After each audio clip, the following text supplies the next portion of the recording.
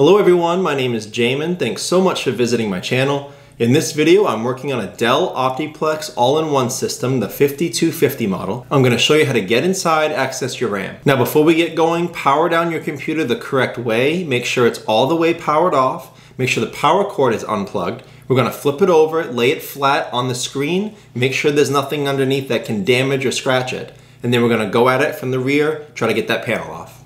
Okay, so to get the stand off, there's a button right here underneath it. I'm going to push that button down and then lift up from here to get that stand off. And the stand comes right up like that. So after removing that stand, there's no screws you have to take out. We're just going to pry this panel up from this end here.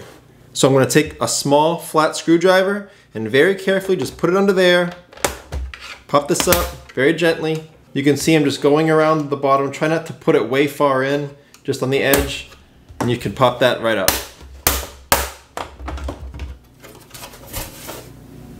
So after taking that panel off, this is what it's looking like for the inside of the computer. Now, as a general computer repair side note, whenever I'm working on a computer in my shop, I have it sitting on this anti-static mat.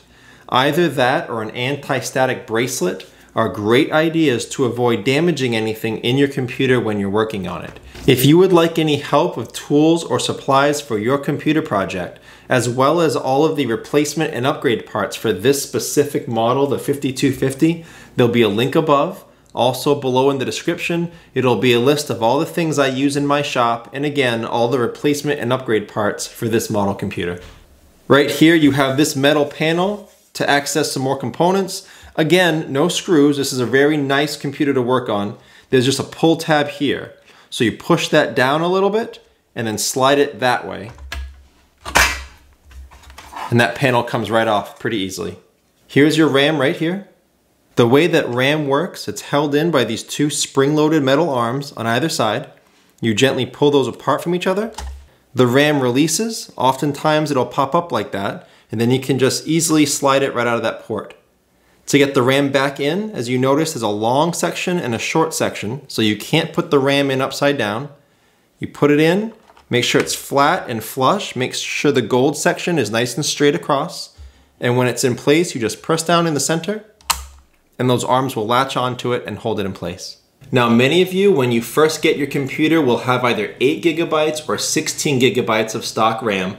The maximum RAM value for this computer is 32 gigabytes. You won't damage your computer by putting more in. The computer just won't be able to see it and access it, so it just is a waste of money. The RAM this computer takes is PC4 RAM. I will have all the RAM specs below in the description if you need help looking for your own replacement. But again, I will have some RAM upgrade and replacement options below in the description in that link I told you about, with all of the replacement and upgrade parts for this specific model computer. And I guess the last thing I can say about RAM, it's a great, cheap way to upgrade your computer. If you're looking to get more performance, more speed out of your Optiplex, upgrading the RAM is very easy, as you can see, and it's usually one of the cheaper components. That and upgrading your storage are good ideas if you want to upgrade your computer. I will have another video link below in the description. It'll kind of be this same video, but on the storage in the 5250. But that's the end of this video, how to get inside it, access your RAM. If you guys have any questions, check out the FAQs in the description below. It could save you some time getting an answer. But if you do need to leave me a question or comment, I do try to get to those at least a couple times a day. Thank you so much for watching, guys. I look forward to seeing you on my next video.